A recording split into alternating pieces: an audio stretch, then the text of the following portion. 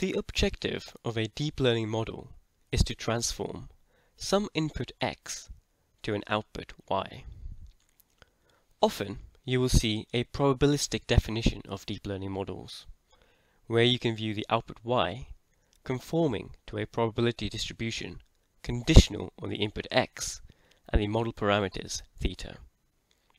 However, today, we are only concerned with the architecture of the deep learning model that takes us from the input to the output. The specific architecture we are looking at is a deep neural net.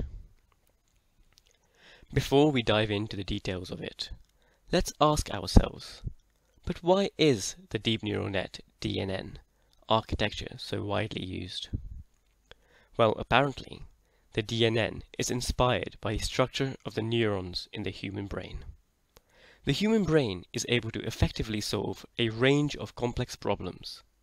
So, the hope is that by using the structure in the brain, we too can artificially solve similarly complex tasks. Now, let's understand how a DNN works.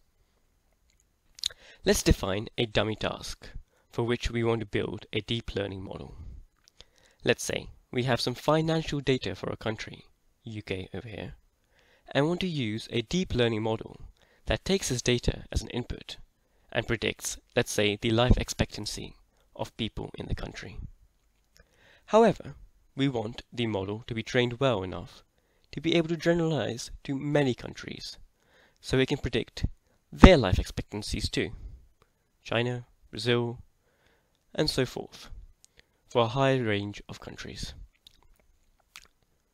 And I think that's probably getting the point now.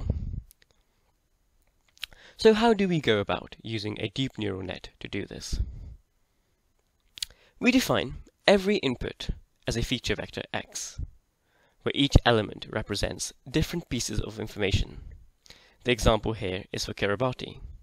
The first element gives the gross domestic product, the second the gross national income, and so forth. We could, of course, select more features, but we shall restrict ourselves to 4 for this example. We then define each element of a vector as a node, denoted x1, x2, x3, and x4 here. We then also define another node, h1, where its value can be determined from our x nodes. Specifically, we can show how it is calculated visually by drawing some lines, which tell us that h1 is a linear weighted sum of the inputs x1 to x4 with the respective weights being a11, a12, a13, and a14. We can repeat this for nodes h2 and h3, so that we have a set of 3 linear equations. We can combine this into a single matrix equation, and then simply write it as the vector h is equal to the matrix A times the input vector x. However, in reality, h is equal to a function of ax, where the function is a non-linearity known as an activation function. Typical common examples of activation functions are the ReLU, a rectified linear unit, and the hyperbolic tan function.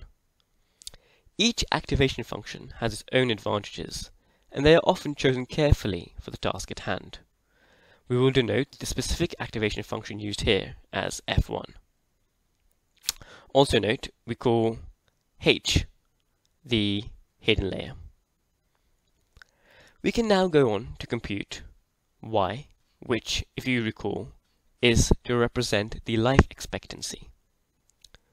Using the same structure and weights defined via matrix B, the output y is an activation function, f2 of bh. We can then go on to write the overall function as shown. Now, all that is left to do is to choose the values of A and B, i.e. the elements of these matrices, so that the model accurately predicts or outputs life expectancy y. The selection of the parameters A and B is what is known as training of the deep model.